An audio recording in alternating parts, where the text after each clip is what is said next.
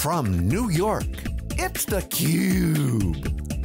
Covering Escape 19.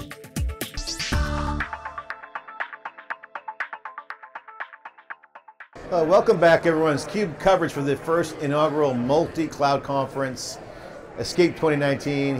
We are here with Bassam Tabbara, who's the CEO of Upbound, hot startup, has not yet released their product, but they're working on it. Good friend of the CUBE alumni. Bassam, good to see you again. Thank you, yeah. Thanks for glad to be back on theCUBE.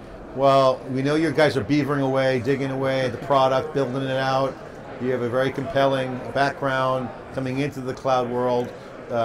You're here at the multi-cloud first ever conference. That's right. It's been hybrid cloud. This is like being billed as the first multi-cloud conference.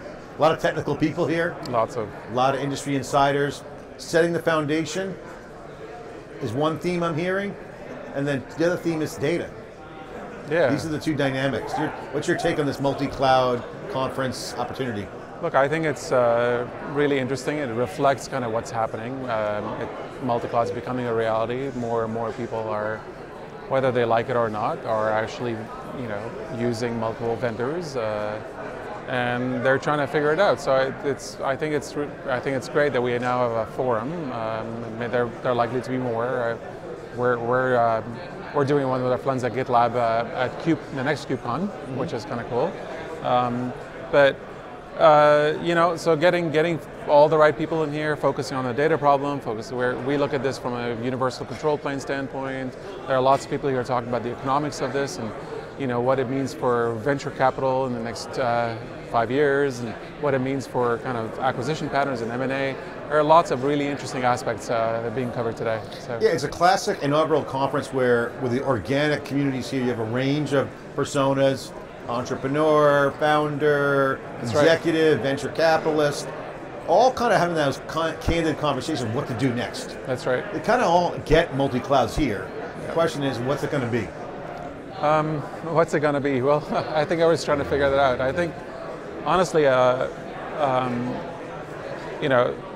anything that makes it easy for enterprises to do this massive lifting and shifting of infrastructure and being able to control their data and deal with multiple vendors. The world is increasingly heterogeneous. I mean, that's another way of saying multi-cloud, is just dealing with the heterogeneity. Yeah. And it's going to be more and more heterogeneous because if you look at the trends, it's hard to imagine that all innovation is going to come out of one cloud company, right? Yeah. So if that's not the case, then you have people innovating, people creating all sorts of new platforms and infrastructure, ways of dealing with data, or ways of dealing with networking, or ways of dealing with storage, or databases and everything else.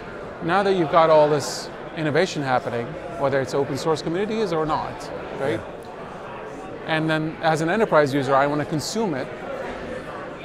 Well, I have to deal with the heterogeneity. How do I consume it? How do I bring it together? How do I make sense of it? How do I get it all secured? How do I get it all under my compliance department? Those are the opportunities around multi-cloud, and it is a reality. So at some level, I'd be hard-pressed to find someone that says, I'm using Amazon or Google or Azure only, and not, say, using a boutique cloud or another service or something else. Everybody's got some set of services that are part of it. Multi-cloud and multi-vendor, two words that you go back to the history of the computer industry. That's right. Multi-vendor is a heterogeneous environment. It is. There's benefits to that.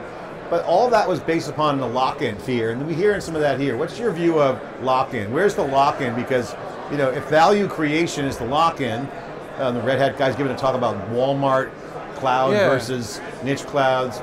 It's all open source, so where's the lock-in? Yeah, I don't know if I would subscribe to this as solving the lock-in problem. Like every time you use a vendor, at some level, you're kind of, you're relying on them. If they have a good service, you're kind of tied to them, right? But the more interesting aspect to me is having a choice. So being able to say, I'm going to pick the best database vendor out there, one that suits my problem, and being able to do that without having to let go of the integration aspects of it. It's like, if I have to, choose a database SaaS service, right, that I really like, but the cost of doing that involves me creating a new vendor, doing some custom automation, custom integration, figuring out monitoring, figuring out logging, doing billing, doing metering. all of that stuff so that I can actually just consume one amazing service, that's a really large hurdle to kind of step over. And so, so I think part of multi-cloud is reducing the friction for being able to use things that you choose to.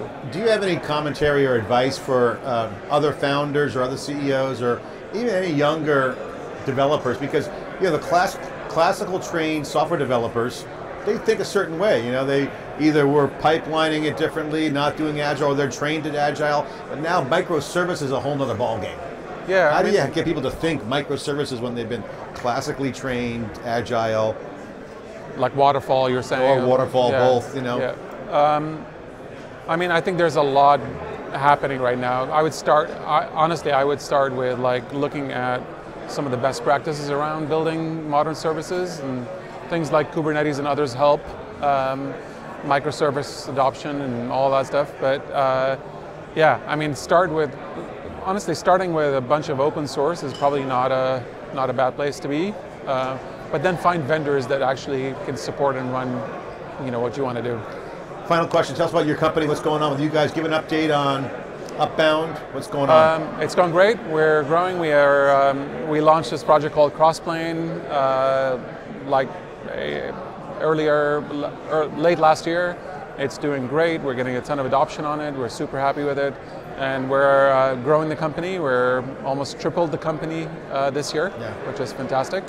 And working on a SaaS offering that we're excited about. Hopefully we'll come back here and talk about it when it's And you guys hiring, looking for people? What's this update there? We are. We're hiring on the engineering side, we're hiring on the product side. It's a startup, so you never stop hiring. Not for the faint of heart. Definitely not. Bassam, thanks for coming on, sharing your insights. Always here at the fun. multi-cloud inaugural event, Escape, here in New York City. Escape 2019, I'm John Furrier of theCUBE. Back with more after this short break.